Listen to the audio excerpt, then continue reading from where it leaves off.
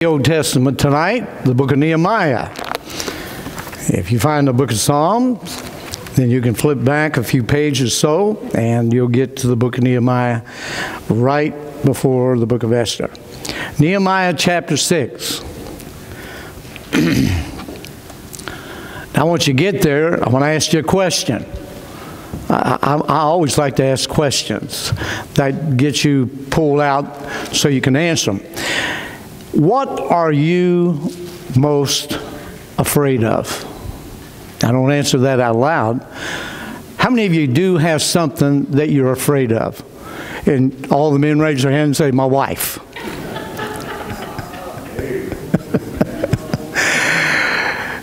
Being afraid is not uncommon in our world. Matter of fact, we have a lot of things that we get afraid of.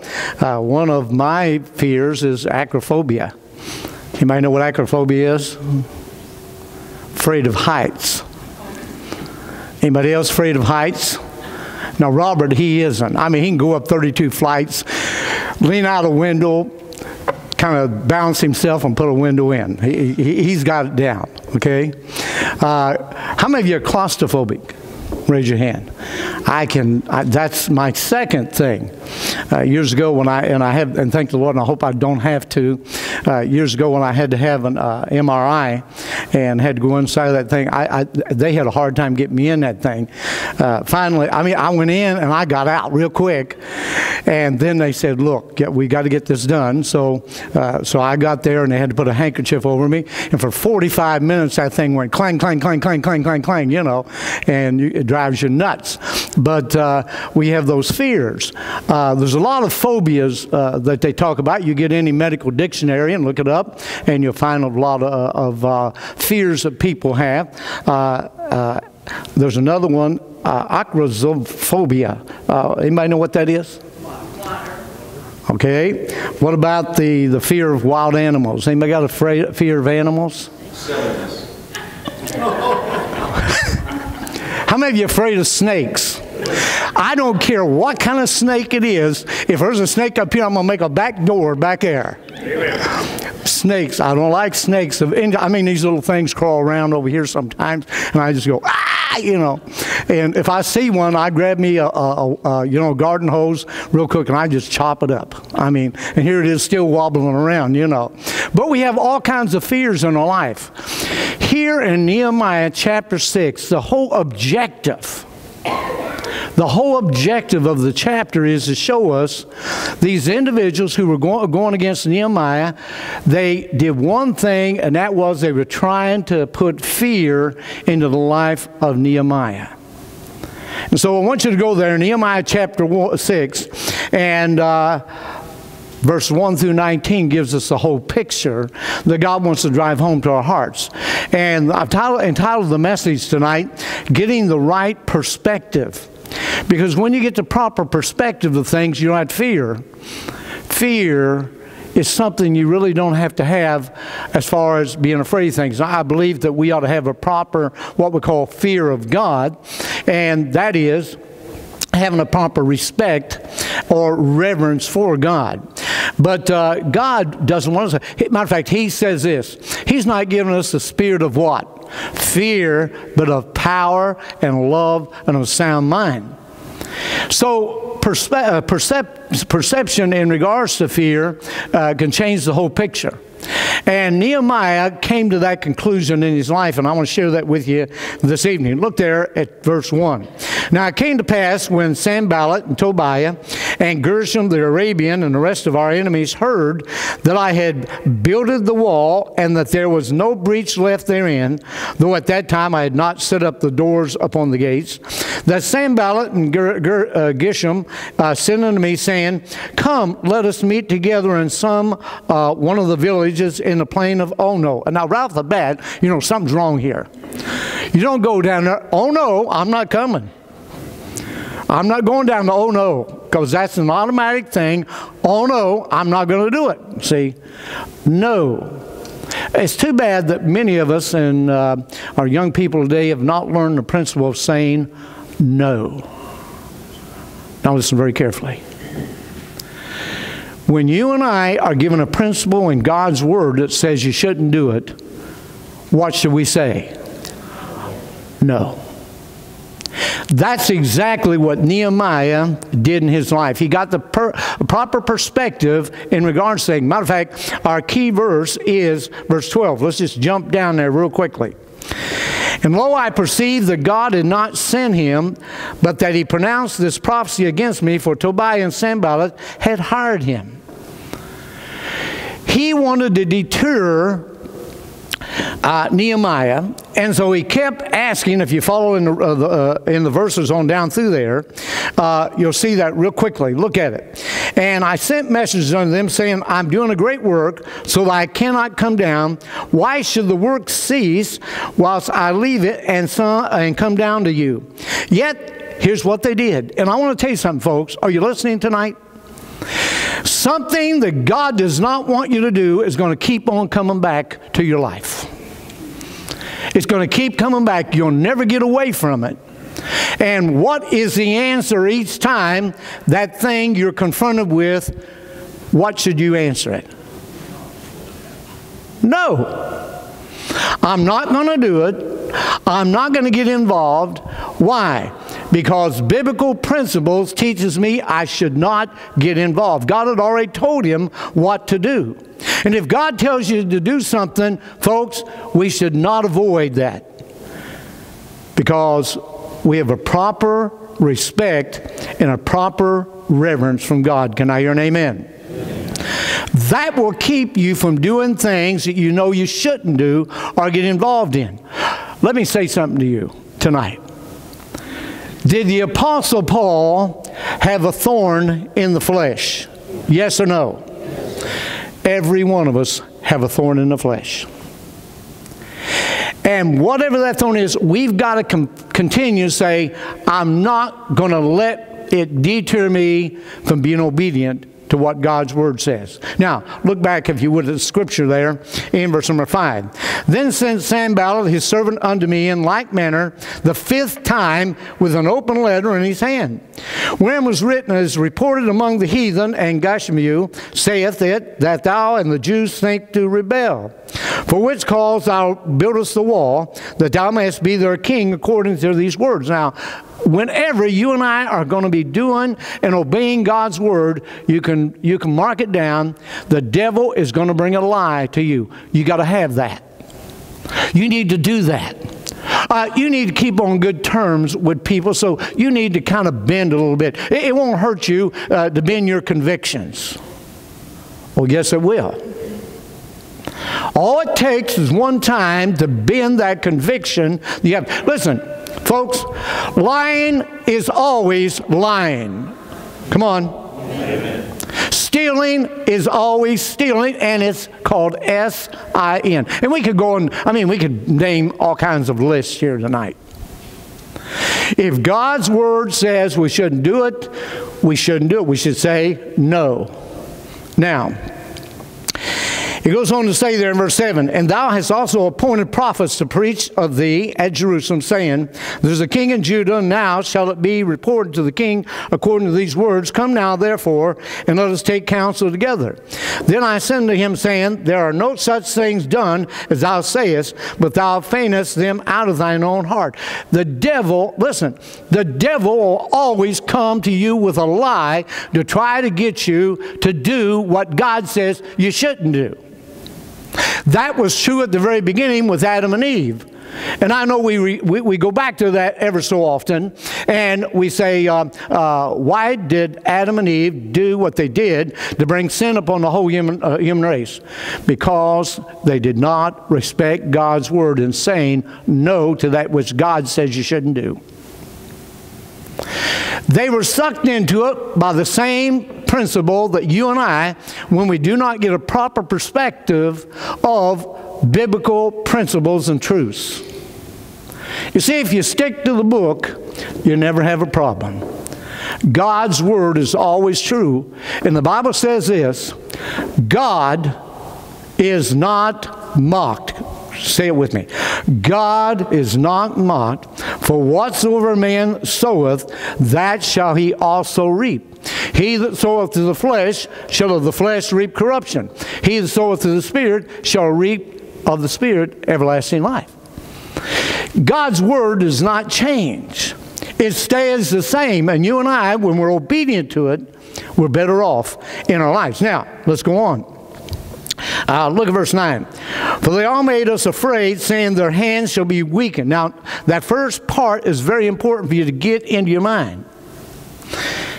For they all made us afraid, saying their hands shall be weakened from the work, that it be not done. Thou therefore, O God, strengthen mine hands. Now, here is the principle here.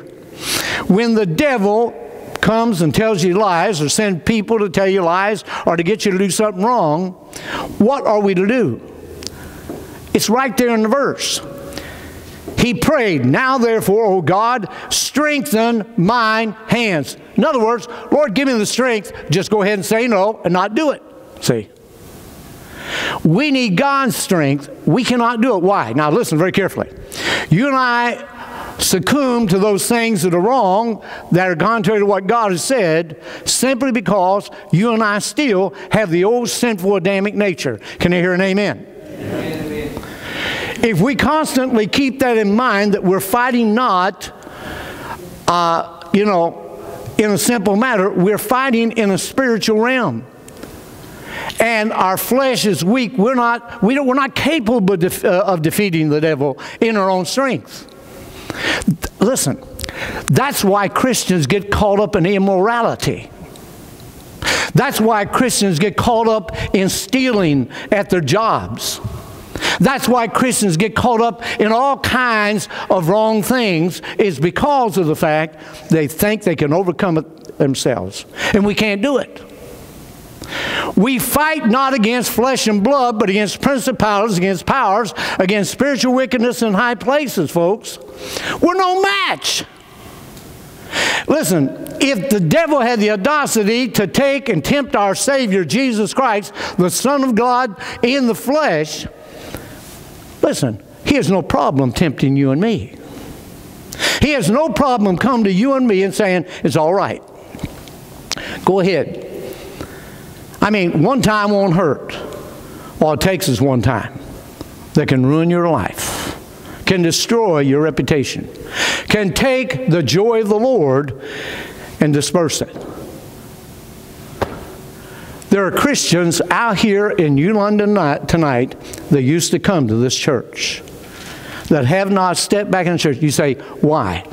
Because they succumbed and listened to the devil. It's all right if I miss one time, or if I do this or that. Now, don't misunderstand me. I realize there are times you cannot come to church.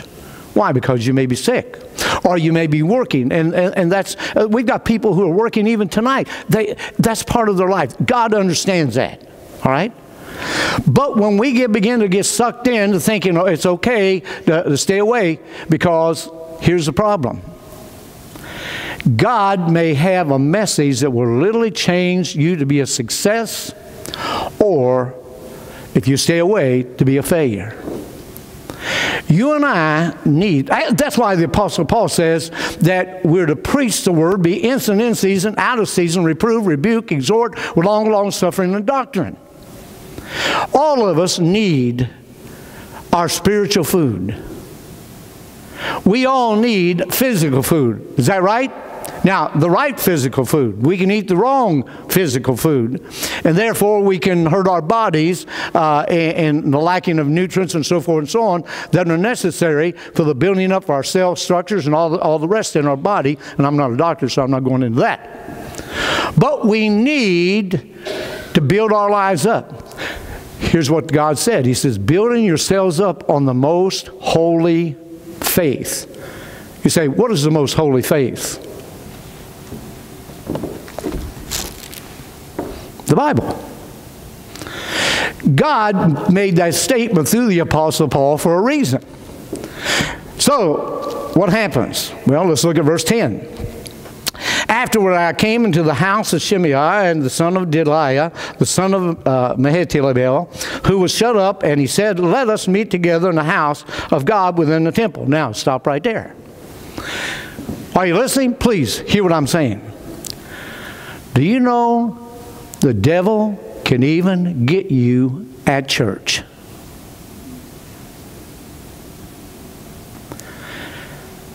The devil can confuse you if you're not letting the Holy Spirit speak to your heart. Now look here.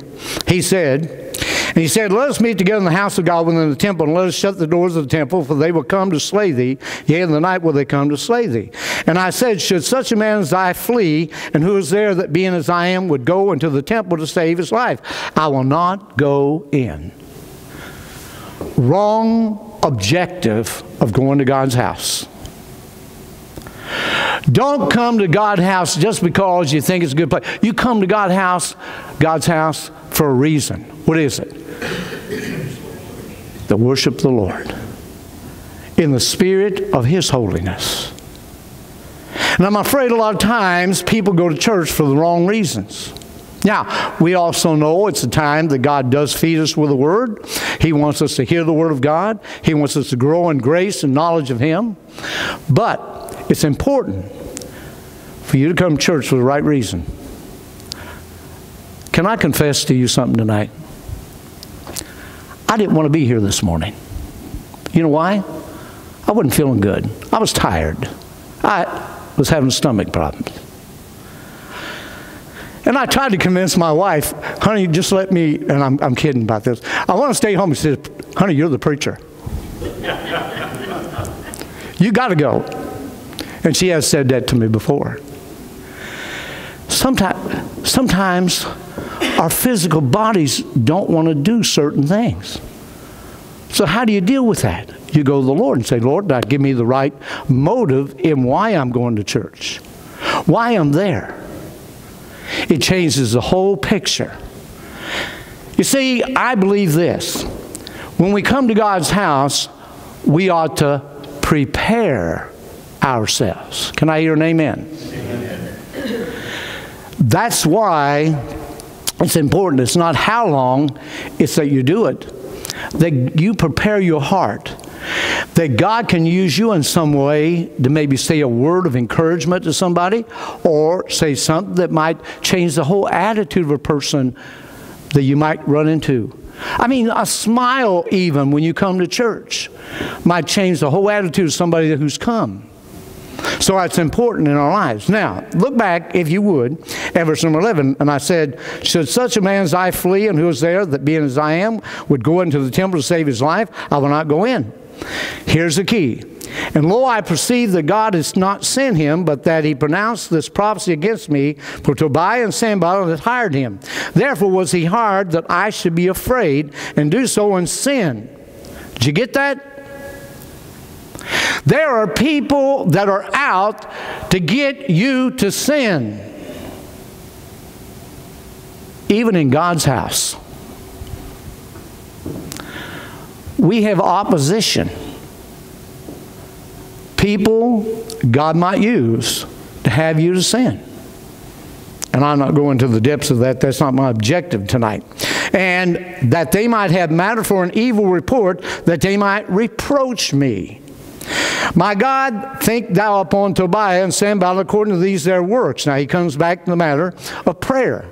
Folks, I want to tell you something. Prayer can make all the difference in your life and my life at any given time.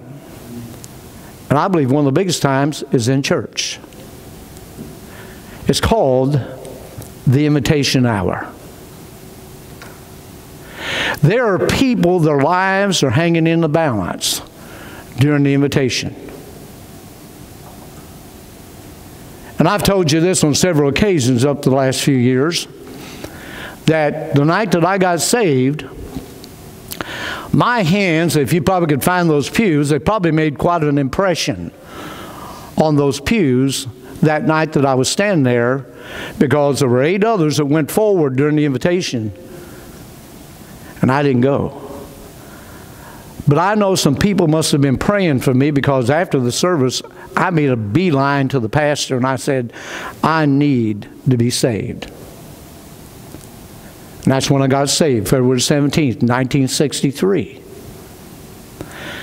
You see, the devil wants to keep us from praying, and one of the best things you can do during the invitation hour, yes, I know Doc has a sing, But one of the best things you can do is to pray that God would take and speak to those hearts and encourage them to make that decision that they could make.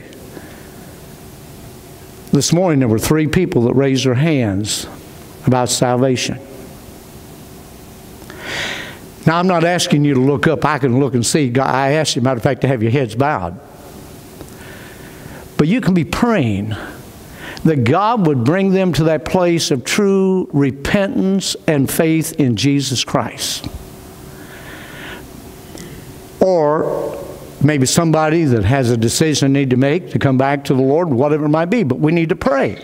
Now, jump down real quickly, and I'll give you a few thoughts here for the message tonight. Look at verse 15. So the wall was finished in the 25th day of the month of Elul, in the 52 days. And it came to pass that when all our enemies heard thereof, and all the heathen that were about us saw these things, they were much cast down in their own eyes, for they perceived that this work was wrought of God.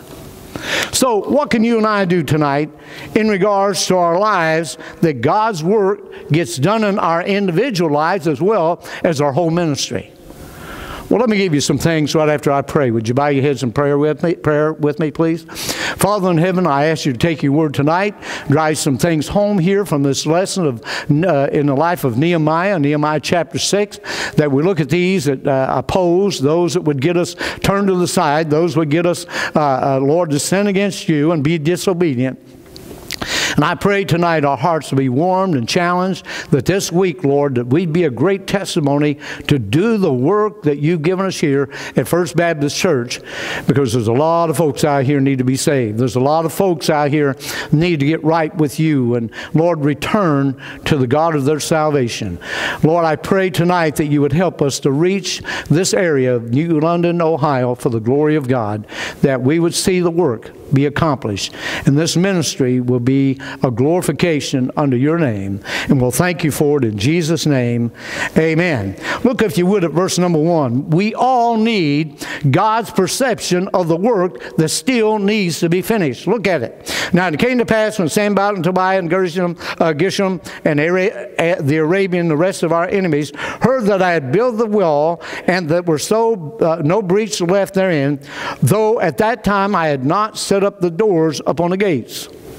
What's that speak to you of? That speaks of the fact there's still a work to be done. Folks, we still have a work to be done here at First Baptist Church in New London, Ohio. Amen.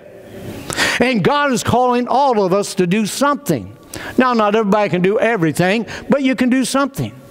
And God wants us to do that. Take your Bible and turn over to Matthew 14:14 with me, if you would, please. Keep your place there in the book of Nehemiah. And turn over to the New Testament, to the book of Matthew 14:14. The work that you and I still need to do and get finished must be geared by one simple principle that was in the life of our Savior, Jesus Christ. What is that, preacher? Well, look there at Matthew 14, and look down at verse number 14. And I want you to read it with me, if you would. Are you there? Matthew 14:14. Here we go. And Jesus went forth and saw a great multitude, and was moved with what? Compassion. What is compassion? Compassion and charity flow together because they're both action verbs. They mean that you and I must take and do something about that which is needed, and Jesus did in every case that he was confronted with. He had compassion, the Bible says. It's love in action. Now let me ask you a question tonight. Is your love for people really in action? That means you're going to do something about it. And it says, he was moved with compassion toward them, and he healed their sick. When he looked upon Jerusalem, he says, O Jerusalem, how thou that killest the prophets, how often would I gather you together like a mother hen does its chicks? Why do you say that? Because his love for the people of Israel. Though they offended him, though they lacked in their lives, he still loved them. And he still loves you and me. And folks, I want to say this to you tonight. He still loves the lost. And He wants them to be saved. And you and I have that wonderful opportunity to join hands with the Lord in a yoke even, and to reach out and win the lost. And I know I say this often, but the fact of the matter is, you and I, we have to constantly need to be probed in the fact of what we need to get done. And so Jesus was our example in love. Jesus also was our example in doing the will of God. Take your Bible, you're in the book of Matthew. Turn over to chapter 9 of the book of John. John chapter 9 and verse number 4, if you would.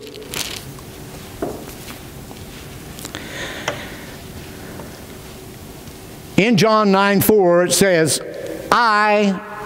say the next word with me, must. If you and I are going to see people reach, if we're going to, and to me, let me say this. It is important, but it's not the utmost important thing, and that is for an auditorium to be filled. I just like to see an auditorium filled, amen? If you have seats, why not fill them, huh? I mean, we like to see them filled. Jesus says here, I must. It's mandatory, he says. I must work the works of him that sent me while it's day. The night cometh when no man can work. You see, Jesus, he was controlled by doing the will of God. He said, I must do it. It's something that's necessary. And it's necessary for us to reach out and care for the dying. Because God is merciful, and He wants every person to be saved. But there's something else. Look back at chapter 4 of John. And look down at verse number 34, if you would. I believe this was in view in Nehemiah's mind as well. Here in verse 34, read it with me, in chapter 4 of John. Let's read together. Jesus saith unto them, my meat is to do the will of him that sent me, and to do what?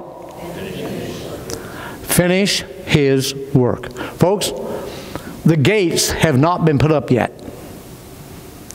The gates still need to be put up. God says we still have work. And Nehemiah says we've got a work to do, and we need to finish it. And so in verse 15 turn back to the book of Nehemiah, in verse 15 of chapter 6 of Nehemiah, so the wall was finished in the 20th and 5th day of the month, Elul, in the 52 days. You see, that was important. Now you say, why was it important? Well, look down at verse number 16.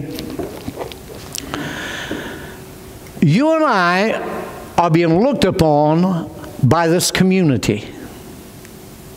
They want to see if we're real. And in verse 16 it says, and it came to pass that when all our enemies heard thereof, and all the heathen that were about us saw these things, they were much cast down in their own eyes, for they perceived that this work was wrought of whom? Of our God. We have a reputation to hold up. And that is, we believe in people going to heaven.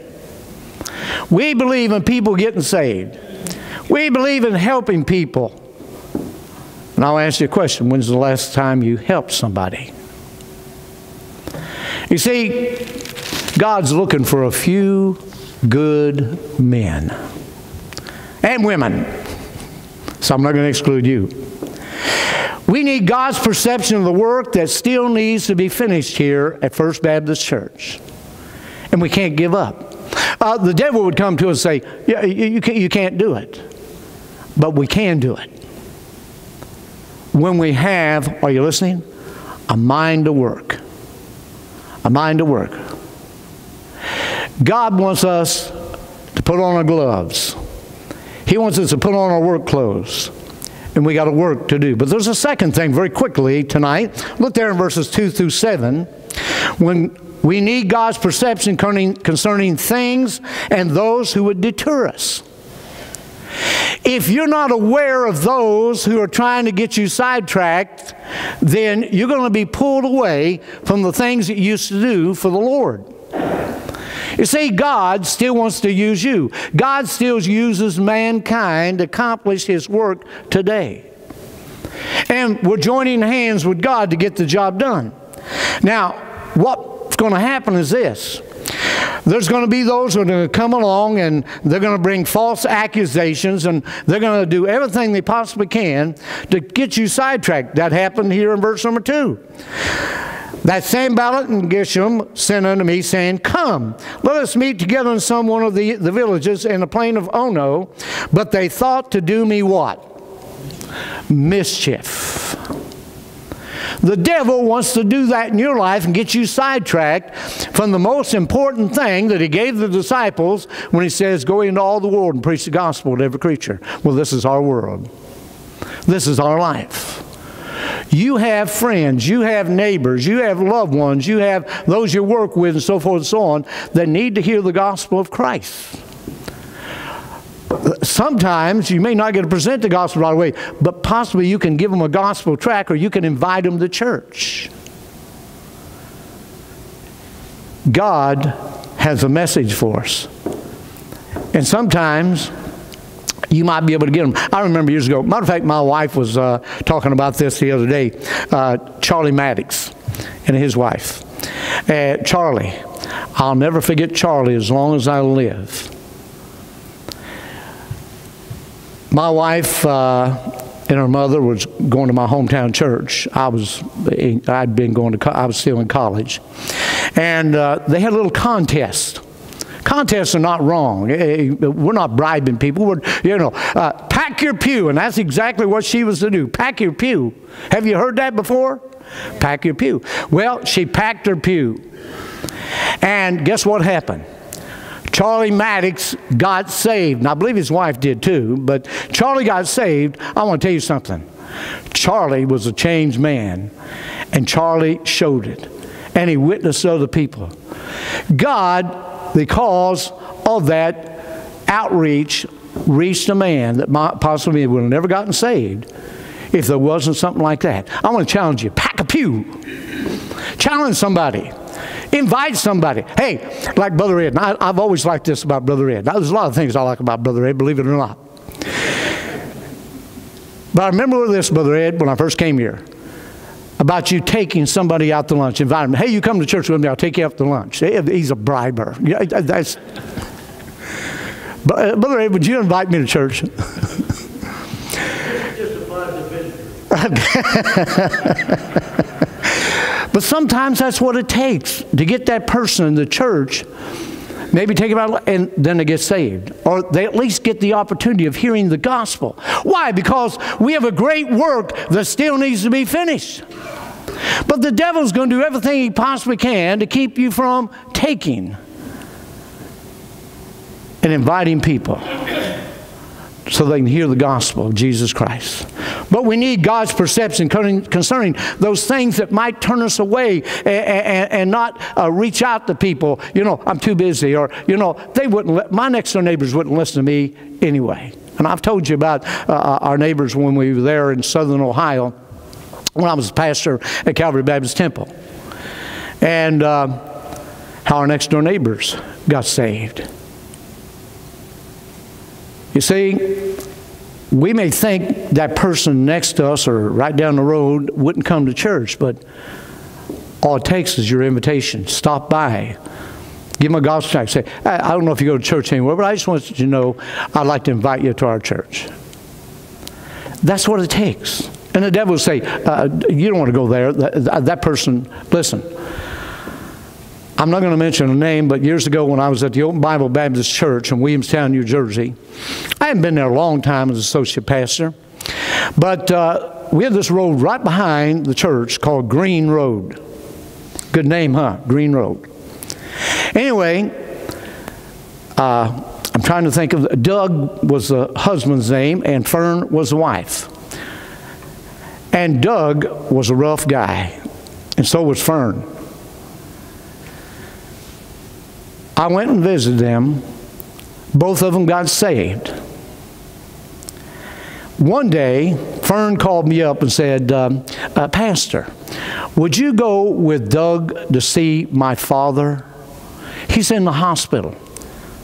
But before you go, let me tell you a little bit about my dad. He'll probably curse you out when you go there. He's a rough man. By the way, he's already told and thrown things at the nurses already at the hospital. So I'm not telling you there won't be something that'll happen. Well, you know what I wanted to do? I'm not going. I said, tell Doug to come and we'll go. We went, and I honestly, I thought the guy was great. He was an old sailor boy. That, and remember what I told you, and I'm telling you the honest truth, the nurses would come in and he would throw things at them. And he'd curse them out. Her dad got saved, and all those nurses that were taking care of him says, there's something different about this man. He's changed. Folks, I want to tell you, the power of the gospel changes a person's life. Amen? Amen. And if you and I will let the Lord take and guide us and not listen to the devil, but do what God tells us to do, we'll get the job done. We need to keep a proper perspective of the fear of the Lord in our lives and not fear mankind. You see, God says, I'll take care of the situation if you'll listen to me. And I got a lot more to say about that, but we need to keep that proper perspective. We need to keep a proper perspective of prayer. And I told you this a while ago there in verse number 9, where he says, now therefore, O God, strengthen mine hands. It's never easy to go knock on a door.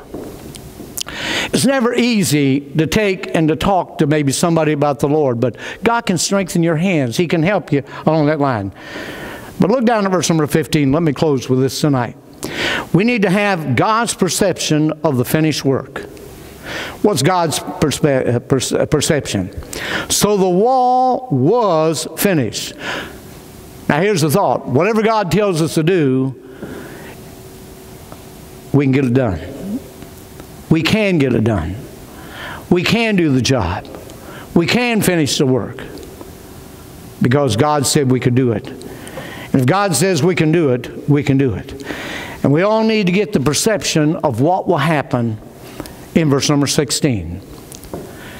Every person here, regardless of who you are, you have an influence on other people. God will use your influence if you let it be guided by the Lord. And that's what happened here in verse number 16. And it came to pass that when all our enemies heard thereof. I mean, the word, listen, the word will get around. Listen, if a church gets on fire, people will come just to check out and see what's going on. And that's what happened. And the Bible says, and all the heathen that were about us saw these things. They were much cast down in their own eyes. Why? Because God had done the work. For they perceived that this work was wrought of our God. Folks, that's what I want here at First Baptist Church in my life. God is wroughting the work here. And folks, if God be for us, who can be against us? And the key that we must keep before us is, the work is not finished yet. We have a great work to do. Amen? The souls to be reached out here. Some people say, well, all the doors have been knocked on. Well, we'll go back and knock on them again. Maybe some new people have moved in. And that's true. But they may also, because of the influence of our lives, have a willingness to listen, whereas they would not listen before. If we go with God strengthening our hands. So the question is tonight, what are you going to do about God's unfinished work? Are you going to help get the gates put up? Are you going to do your part that God is speaking to your heart about? It may be this tonight, very quickly. It may be that God is speaking to your heart about being a Sunday school teacher, about joining. Do you think you can need some help, Brother Sandy? Yes. Okay. Maybe going out and visiting on the van, maybe once a month with Brother Sandy. Maybe some other areas. Just riding with me, go get the kids. Yeah, just riding with him on Sunday morning to go get the kids. Maybe God tonight, and I might as well throw this in. I can't hurt anything. Maybe God is speaking to you about being the coordinator for our Vacation Bible School. How many of you believe a child's soul is worth having Vacation Bible School? Would you say amen? Raise your hand. God wants us to reach. By the way, we had some new kids here this morning. Are their souls important? Yes. You never know that new kid that we might reach during Vacation Bible School that might become another D.L. Moody or some great lady for the Lord. A Fanny Crosby, for example. When we look to see that the work is not finished, God can strengthen our hands and we can get the job done. And what God's asking you tonight, don't listen to the Sanballats and the Geshems, but listen to me and we'll get the work done. We'll get the gates put up for the glory of the Lord. Let's bow our heads in order of prayer. Every head bowed and every eye closed. With your head bowed and eyes closed, I want to read you something, and I want you to think on it very quickly. It was given by Israel's Defense Forces Major Elliot Chodoff. And here's what he says. Truth is your weapon, and facts are your ammunition. Load up. Truth is your weapon. Folks, we have the Word of God, the truth. Thy Word is truth. We have the facts that Jesus Christ died for our sins and He wants the whole world to know about it. That's our ammunition. Now we're to load up and go out here into New London and the highways and hedges and compel them to come in. And God's asking you to be a volunteer. Will you do it? Let's stand and let's have a word of prayer. Father in heaven, I pray you would take your word tonight and speak to each one of our hearts, that we'd see the job, the work that's before us is not complete, and it will not be complete till you come. So that means we still keep moving ahead. We keep doing what we ought to do, and that is doing the work of the Lord that He's assigned us to do. May we not fail you, but we ask you to strengthen our hands that we can get the job done. And we'll thank you for it in Jesus' name. Amen. Doc, what are we saying?